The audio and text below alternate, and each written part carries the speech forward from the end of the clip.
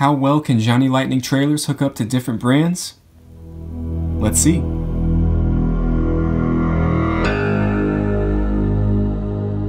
So RT Spacer with you. I got a great question that gave me an idea. Why not test the Johnny Lightning trailers on the Greenlight Ram? In addition, I'm going to expand this to include the Hot Wheels Ram and all 4 Matchbox trucks I tested on a Greenlight trailer. The reason being, each of these hitches are different. Different heights, different sizes.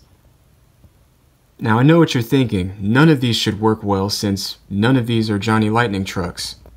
But there's only one way to find out. Let's roll. So I'll start with the Greenlight Ram, still with the original hitch made by Greenlight, only lowered. The red flatbed works pretty well. That's good and level. So now for the enclosed trailer. That'll work well too, only it's not level. Since I care about that sort of thing, I'll probably be making an adjustment somewhere. Looks like I'll be sticking with the custom Maisto after this test. So now onto the Hot Wheels Ram. Let's start with the red flatbed. Now that too is good and level. Let's try the enclosed trailer.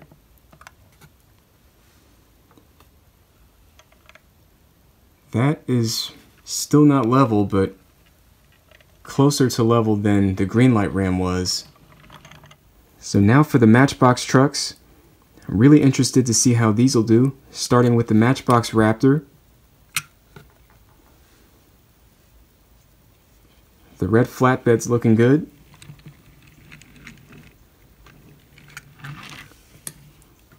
So now for the enclosed trailer.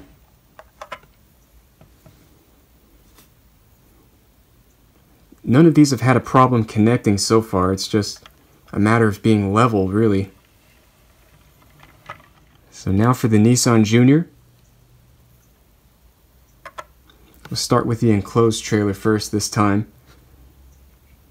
It's not level, and I'm willing to bet that's not going to stay attached. Oh, it stays attached, but it's just barely hanging on there. So now for the flatbed. Pretty much the same deal. In this case, it's barely staying attached at all. Rolling this runs the risk of coming unattached at any time.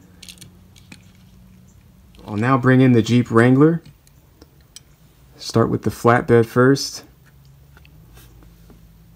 That's hooking up with no problem.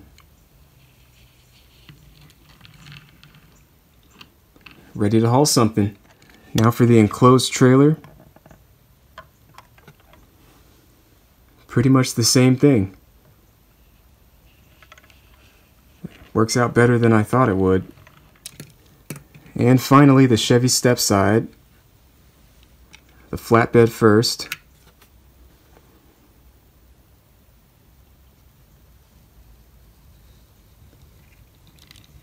On this one, the front end of the trailer sits a little too low. The rear axle might stop rolling altogether.